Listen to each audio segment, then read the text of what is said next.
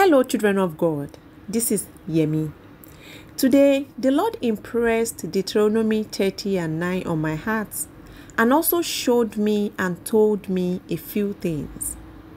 Deuteronomy 30:9 says, "The Lord your God will make you abundantly prosperous in all the work of your hand, in the fruit of your womb, and in the fruit of your cattle, and in the fruit of your ground."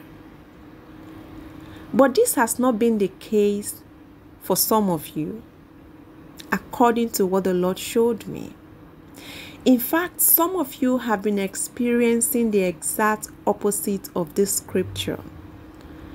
You've laid your hands on a few things, you've taken up some jobs or ventured into some businesses, but nothing has worked for you.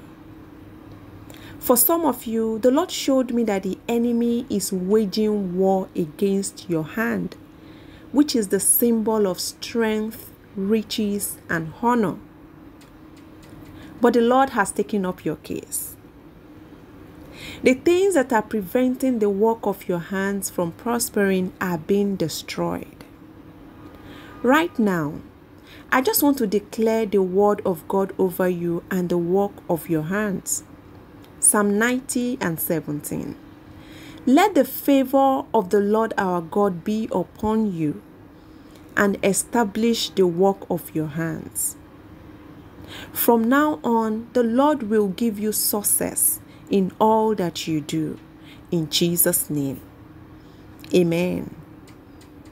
God bless you.